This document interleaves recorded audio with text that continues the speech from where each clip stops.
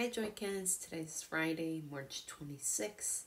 Today's scripture comes from the book of Matthew, chapter 26, verses 36 to 46. Then Jesus went with his disciples to a place called Gethsemane. He said to them, "Sit here while I pray." He took Peter and two sons of Zebedee. He began to be troubled. Then he said to them, "My soul is very sad. I feel close to death.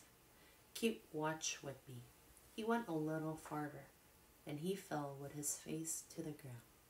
He prayed, "My Father, if it is possible, take this cup of suffering away from me. But let what you want to be done, not what I want." Then he returned to his disciples and found them sleeping. "Couldn't you men keep watch with me for 1 hour?" he asked Peter. "Watch and pray, then you won't fall into sin. The spirit is willing, but the body is weak." Jesus went away a second time. He prayed. Then he came back. Again he found them sleeping. So he left and went away once more. For the third time he prayed the same thing. Then he returned to the disciples. He said to them, "Look, the Son of Man is about to be handed over to sinners. Here comes the one who has handed me over to them." Amen. So Joykids, go meditate and come back. Alright, welcome back, boys and girls. So today's message title is Praying at Gethsemane. So Jesus is about to die on the cross, and before that he goes to this place called Gethsemane.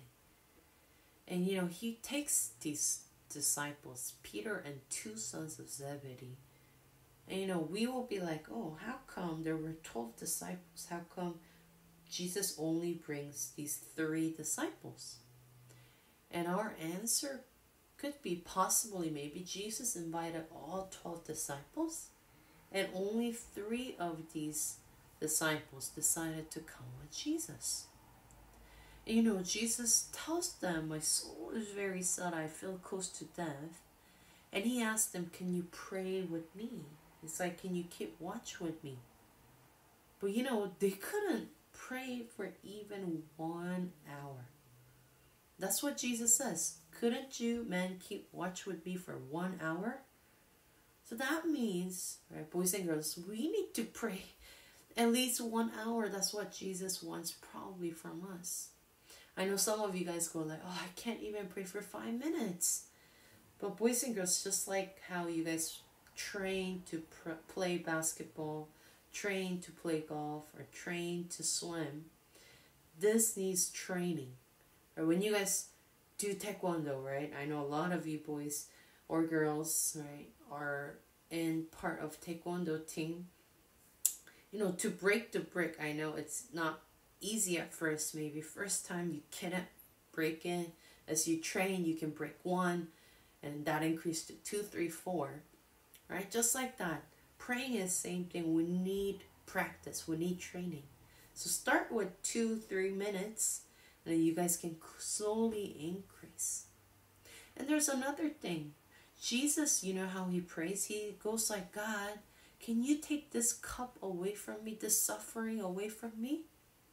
But Jesus then says, "But let what you want be done, not what I want." And here's the secret to prayer. Boys and girls, you guys can tell everything that you want to God. You can tell anything honestly. But at the end, pray with this ending.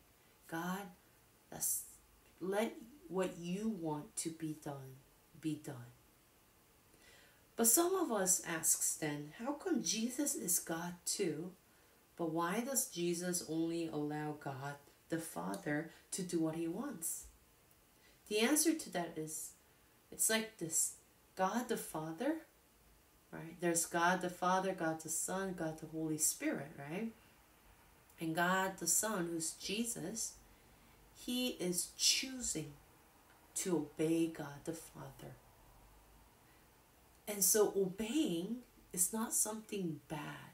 It's not someone like who's young and has no power obey because they have no power. It's not that. God the Father and God the Son, they have equal power. But God the Son, Jesus, chooses to obey God the Father.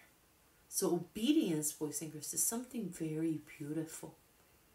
Right? Something beautiful. It's not something that we think, oh, it's people who have no power, they are forced to obey. No, that's not it. It's something very beautiful. So when you, boys and girls, when you guys obey to your parents, it's something beautiful. You're choosing whether to obey or disobey your parents. And it's an act of choice, but it's also an act of beauty. Just like how Jesus obeyed God the Father. And another thing God teaches us is that we need to pray. God says, watch and pray that you won't fall into sin. So what's another reason for praying? It's so that we won't fall into sin. As we mentioned, Satan would always want us to fall into sin.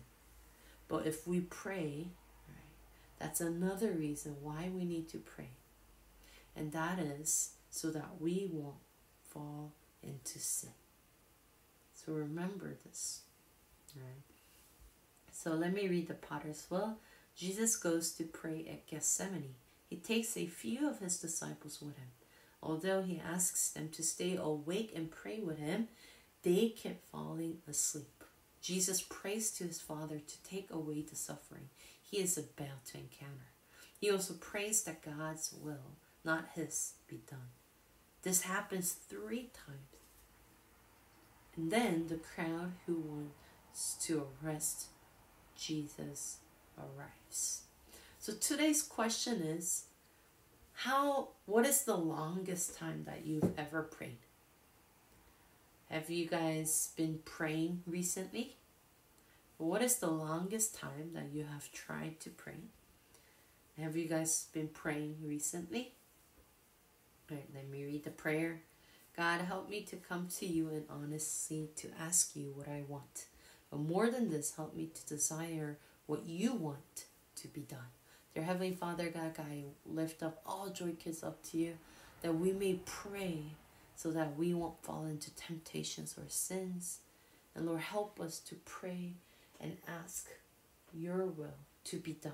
And Lord, I ask that your heart and your desires will be poured down to me and our Joykids as well. Lord, we love you so much.